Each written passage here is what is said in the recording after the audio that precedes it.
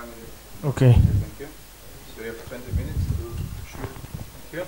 Oh yeah, the title of course is magnetism relevant to CUPRATE superconductivity? Yes, I changed the title a little bit to Is super exchange relevant to CUPRATE superconductivity?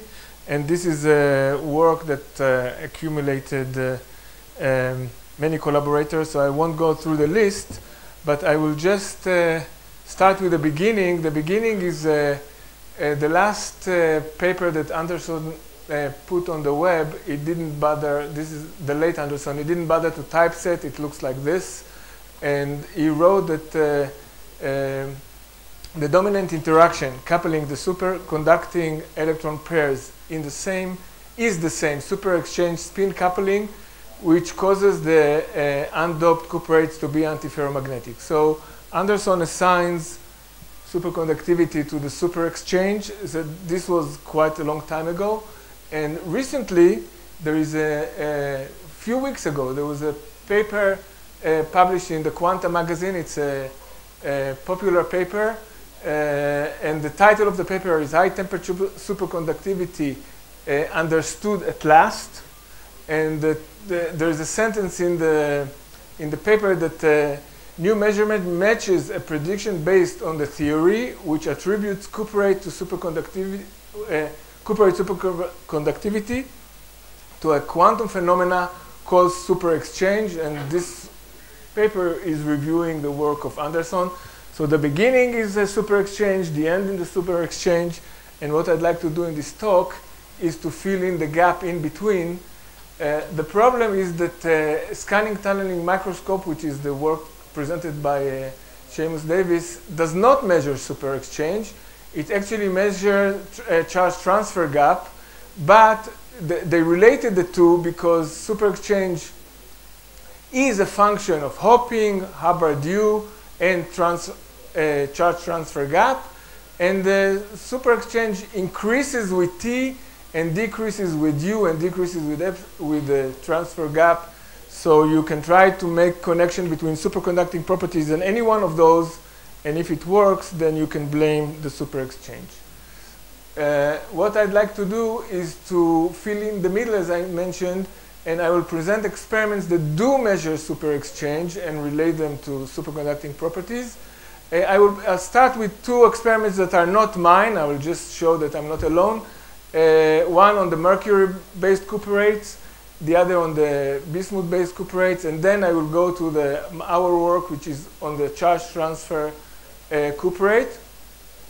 And the final message with all of this will be that indeed the emerging picture is that the super exchange is the decisive factor for Tc, regardless of its constituents. So you can change the charge transfer, you can change J any other way, but this is the one that is decisive. J is the one that counts. Okay, so just before diving in, I want to mention that in the metallic superconductor, the key that solved the problem was the experiment of Tc versus atomic weight. And if you make a plot of Tc versus 1 over root square of the atomic weight, you see a linear dependence. The only way to see linear dependence properly is with tin. For the others, you need a magnifying glass to see the linear dependence. But if you make a plot, a line through the origin, in all three cases, the line goes through the points. My message is, what I'm trying to say is that if you compare different materials, there is no linear dependence. So you have to be able to change one parameter at a time, not more than one parameter at a time, because materials are complicated.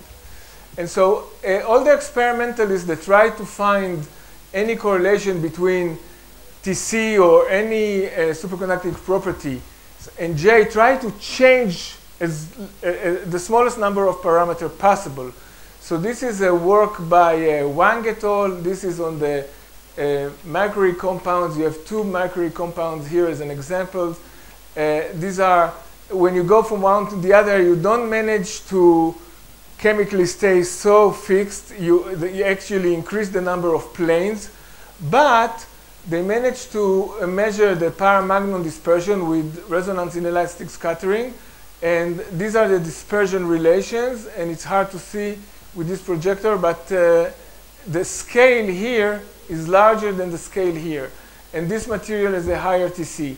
So the paramagnon, basically what they would say is the J here is bigger than the J here, and the mercury 1212 has a higher Tc than the mercury 1201. So there is a correspondence between Tc and the dispersion relations of the magnon, and they attempted to put, in addition to their own measurement, many materials on one graph and to plot Tc as a function of J, but I don't think it's a fair comparison because really the materials are very, very different from one to the other. If you stay in one material, then the comparison is fair. The same happens with the bismuth series, and I'm showing you two experiments from two groups. And again, when you want to change super exchange, you have to do more than you want. So you actually increase the number of layers. But when you look at the magnon dispersion, really the materials with low Tc have smaller J or smaller magnon dispersion than the material with high Tc. And this group, the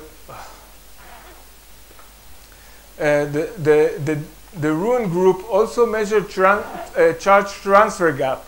So I don't know if you can see this, but this is J as a function of Tc, and again there is some linear behavior. They claim that they have managed to change J via the charge transfer gap. So our experiment is done a little bit differently. We work in a material that is called charge compensated. It is a long chemical formula, and it's called for short Calabalacco. And what happens in this Calabalacco is that you replace calcium by barium. The amount of lanthanum actually stays constant. So when you do this, you maintain the epochal structure. You don't change the structure. You don't change the number of planes. The material is always tetragonal, and you can overdope and underdope, and you have a huge Tc transition, Tc max, a variation as you change X. And what you actually do, barium and lanthanum have the same valence, so you don't change the valence of the material. You do something else other than changing the valence. And this compound allows you to change Tc max with minimal structural changes. So what is it that you... Okay. What is it that you do? Actually, when you increase X, you move positive charge from the yttrium side to the barium side. As a consequence, the oxygen is moving up and the bond becomes flatter. So this is not just words. We actually measure the unit cell length and the unit cell buckling angle, and the family, the red color represents the family with the highest Tc. So the red have the most unbuckled bond, the straightest bond, and the shortest bond. So two effects work together to make the super exchange stronger. And this is paramagnon dispersion. It's a relatively new work in the underdoped Calabalacco material. And so X equals 0.4 is the material with highest Tc, X equals 0.1 is with the lowest Tc. And again, we see that the magnon dispersion is more energetic. So if you were to fit this with a fixed J, for the family with the highest Tc, you will get a larger J. But this experiment was done in the underdope regime. So if you want to criticize and say that underdope it doesn't count, you can do the same experiment also in the maximum optimally doped regime. And again, in the optimally doped regime, RIGS does not provide clear peaks. The peak is actually constructed from one magnon and two magnon, but you can still take the average position of the peaks as all the other experiments that I showed you did, and indeed you end up with the red family having higher energies than the black family, and the Tc of red is bigger than the Tc of black. So we claim that there is positive correlation between Tc and the super-exchange. Now, this experiment requires single crystals, requires single crystal, require cleaving. If you do the experiment twice, you don't get the same results. What I want to show you are muon experiments that are done on powders. Powders are easier, they're much less demanding in terms of separate preparation, but you can get the same answer. So this is a mu-SR. If this is the phase diagram, this data set is taken when you cool. You look at the muon rotation frequency, and you cool a sample here. So as you cool, you get muon behavior, muon spin, that's doing nothing and then starting to rotate. So you can characterize this as an appearance of Néel temperature. You can also do the experiment somewhere here. This is the, used to be called the glass phase. So you don't get rotations of the muon, but you do get a phase transition. And we can characterize the critical temperature here, but we will call it with a different name. Here it will be called T-Néel. Here in the past we used to call it Tg, T-glass. Now it's the spin density wave. We measured plenty of samples, and you can get a very rich phase diagram. And what you see is that the family with the highest Tc, the red family, has also the highest T-Néel. Okay? But it's a little bit confusing, because as you underdoped, first it has the lowest T-Néel. Then there is a jump into the ordered phase, and then it goes up, and there's a crossing point. Some experiments were done like this. Not us, but in different materials. And this led to an erroneous result. So there are results in the literature which one has to work out and understand that you have to keep on undoping in order to go past the crossing point. But if you are not making this mistake, then there is clear correlation between T-Néel and Tc max, and it's a very simple observation. Okay, but there is more to the story than just this. You can take this phase diagram and stretch the doping axis. And if you just stretch the doping axis, you clearly see that the Néel temperature is correlated with Tc. So there is some issue here, is what do we mean by doping? When I put oxygen, it doesn't mean that I put a hole in the plane. Not every oxygen puts a hole in the plane. And what I did here by stretching is actually converting from oxygen in the chain layer to holes in the plane. That's all I did in this stretching, and this has been confirmed by nuclear quadrupole measurement, and I don't have time to show. In fact, you can take the mu-SR data and extract the super exchange parameter from it. So you have two numbers, you have T-Néel and you have muon rotation frequency, and from two numbers you can extract in-plane J and out-of-plane J. No time to explain how it works, but you can, and if you do that, you will get the Tc max is a linear function of J going through the origin. And amazingly, quantum chemists, those that solve the, can also calculate J, and there is some randomness in the J because doping is not uniform, but the numbers are very similar to the numbers that we are getting from our mu-SR measurement. And of course, they are also getting that the x equals 0.1 is, their colors is switched. So their x equals 0.1 has a lower, the x equals 0.1 has a lower J than the x equals 0.4, which is these 2 points. So the conclusion so far is that Tc really scales with the super exchange, and we can do a little bit better.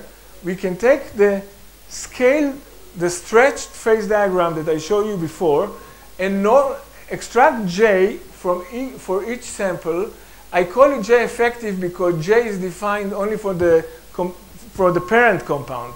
If you have doped compound, the number is not J, it's some average J. So if you take J effective and the other critical temperature, and divide by Tc max, all four families fall on top of each other. So really the energy scale that sets everything is the J itself. One more step to go. So we can also measure a Yumura plot on Calabalako. And when you do Yumura plot on Calabalako, there is an interesting result that there is no boomerang effect. If you measure Tc as a function of carrier density or stiffness, the line goes up and down on itself. This result was obtained on LASCO with a 10 times better, or maybe 100 times better experiment by Bozovic with 2,000 points here. But the idea is the same. The Yumura plot is one line that misses the origin. So if you believe Calabalako obeys the Yumura plot, and if you believe the Tc scale with J, and you combine these two results, and you ignore the offset, you have to come to the conclusion that Tc is set by two numbers, super exchange, carrier density, and if this is 1,000 Kelvin, and this is 0.1% doping, 0.1 doping, then you get a 100 Kelvin superconductor. So this brings me to the end. All the measurements that we performed support this conclusion that Tc is set by two numbers, super exchange and superconducting carrier density. I did not have time to show you, but we did measure the charge density wave in Calabalako, and it anti-correlates with Tc. So the family with the highest Tc has the weakest charge density wave, and the family with the lowest Tc has the strongest charge density wave. So charge density wave really works against superconductivity. And we also measured the pseudo gap, and it seems to be a partial. The energy scale for superconductivity is impartial to the energy scale of the pseudo gap. Thank you for your attention. Thank you for being on time. Because we have to respect the online talks next, we have a couple of questions. There's one here. Very interesting talk. I have a question. Can you relate magnetic correlation lengths with the super exchange value? Because if you have short range order and not long range order, I would say that it is more important than the spectrum of magnons. So I don't know how to. So you are asking me. I think what's. You're asking me to work out here. As far as I'm concerned, the magnetic correlation is infinite. Yes. Here it's not infinite. Yes. But I don't know to tell you what it is. Okay. Okay, quickly now we have to dash off. So the super exchange on the overdose side, let's assume that you have the localized carriers to do the super exchange. Otherwise, you wouldn't have a super exchange. The super exchange, by word super exchange, I mean assume that you took two spins next to each other. This is the super exchange. Where these two spins are sitting, if not on the couple. Look, if you started with 100% of spin, you knocked out 25%. There are some left. The super exchange is between two neighboring.